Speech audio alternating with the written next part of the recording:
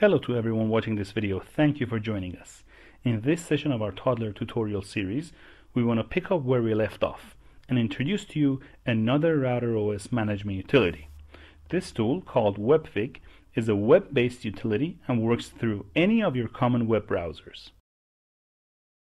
Before we begin, if you're new to RouterOS and you have come upon this video as your first encounter with our educational content, we recommend that you go to our YouTube channel to browse the full list of our tutorials, especially the first 3 Toddler Tutorial sessions that deal with the basics of WinBox.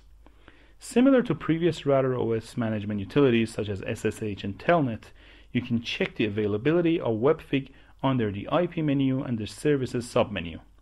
This menu gives you the choice of enabling or disabling WebFig on your device, which, as you can see, is on port 80. Now, if you go to your browser and type in your device's IP address in the address bar, you will be redirected to a WebFig login page such as this. In case you have not set a password for your device, you will log into your device directly without seeing this page, which can be quite problematic. And you are strongly recommended to always set a password to secure your device. Before logging into our device, let's go over the options available on this page. The first item from the left is the direct download link for WinBox, and by clicking on it, the latest version of WinBox will be downloaded to your device. Second from left runs the Telnet client on your Windows. In case Telnet is disabled on your Windows, a simple Google search will help you enable the Windows Telnet client and run it without downloading another Telnet client like PuTTY. As you can see, if enabled, Telnet gives you a username and password prompt, allowing you to connect to your device. For more information on Telnet, you can refer to the 4th Toddler Tutorial session. The next item is graphs. We will talk about graphs and graphing in another session. For now, just know that graphs can be enabled in WinBox through the Tools menu and the Graphing submenu. Once enabled, you will have access to different statistics graphs regarding the various ports on your device. For instance, on my current device, I have active WLAN and Ethernet ports, and clicking on each of them gives me the data for that port. The next item on the WebFig login page is MikroTik's End User License Agreement. And the last item is a direct link to MikroTik's wiki that can be used as a beneficial source of information for all users. One important thing to mention is that within the wider subject of white labeling that we will discuss in future episodes, management tools can be customized based on the identity of the user company. For example, WebFig can be set up in a way that presents your company logo instead of the MikroTik logo on the login page, or relevant company information can be shown on RouterOS's new terminal. We can even customize certain menus, such as the manual menu, in a way that it redirects to a customized manual instead of MikroTik's wiki. For more information and any possible inquiries on white labeling, you are welcome to contact us. Back to the WebFig login page, by putting in your username and password, you can log in, and this is the interface you will see upon entering WebFig. At first glance, you can see that WebFig has an interface pretty similar to WinBox. At the top left corner, you can see the RouterOS version. The menus on the left have almost the same arrangement as in WinBox, and clicking on each menu either takes you to the corresponding window or gives you the relevant submenus. Moreover, you have the exit button and the MikroTik wiki shortcut at the top right corner. There are, however, a few slight differences in the arrangement of menus in WebFig.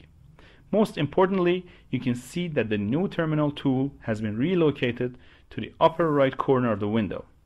Also, you have the WebFig button, which takes you to the main WebFig interface. The Quick Set tool has also been relocated to this part. The Safe Mode and the Undo and Redo buttons can be found near the bottom of the menus, and some items, such as graphs, are no longer nested under another menu. Nevertheless, if you're familiar with WinBox, you will have no trouble using WebFig for your device configurations. Another subtle point about WebFig is the Enable Disable button. In WinBox, we had the tick and cross buttons used for enabling or disabling a feature. In WebFig, you can find a small toggle button that can be set on D for disable and E for enable. Alternatively, you can click on a feature, enter its detailed configurations, and toggle the enable button on or off. An important note before we continue concerns the QuickSet tool. QuickSet can be used for basic configurations, mostly by new users of RouterOS. However, QuickSet overrides customized RouterOS configurations. So in case you're working with a device that has already been configured, make sure you consult an expert network manager before using QuickSet. Otherwise, making QuickSet configurations can clash with previous customized configurations and your device will not work properly. Now, WebFig and WinBox have two main differences. The first one is WinBox's multitasking ability. As previously seen, you can open a number of menus and work at the same time on different configuration features. However, although WebFig works in real time similar to WinBox, it has a single page or a single menu interface, and you can work on one menu at a time. The second and most important difference between WinBox and WebFig is a feature unique to WebFig, titled Design Skin. You can find the Design Skin tool in the WebFig menus on the left. Designing a skin is particularly useful for integrated service providers and can be utilized when you have different user groups and wish to give a specific level of access to each of those groups. In other words, Design a Skin is a tool that you can use to enable or limit a user concerning certain kinds of actions. As you can see, by clicking on the Design Skin tool, check marks appear next to all menus, options, actions, and features. Toggling the checkboxes on or off will enable or disable those actions for users with a specific assigned skin. Here, we have created a skin titled Limit, and as you can see, we have disabled certain menus and features for this skin.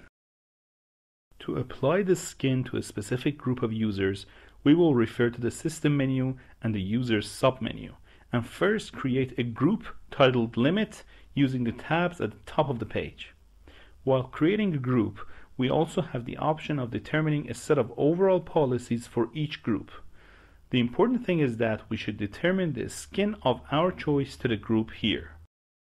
Next, from the same menu and using the Users tab, we will create a user titled Limit and assign that user to the group we just created.